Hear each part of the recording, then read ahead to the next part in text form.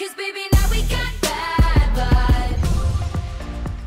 Taylor Swift's past has seen a little bad blood, but who could have ever predicted she may have some with Quincy Jones? Are you ready for it?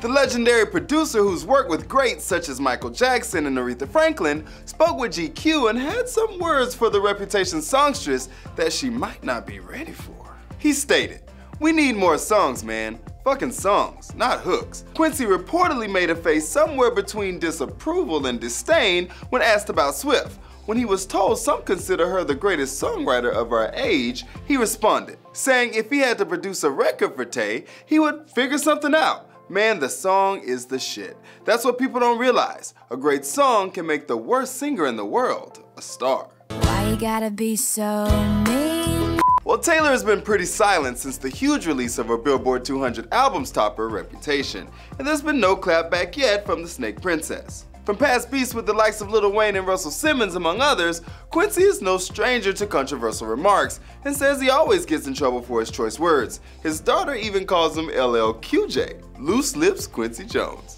How do you feel about Taylor's writing prowess? Is Quincy a little harsh or on to something? I'm sure you Swifties will heat things up in the comments with snake emojis galore. For Billboard News, I'm Tetris Kelly.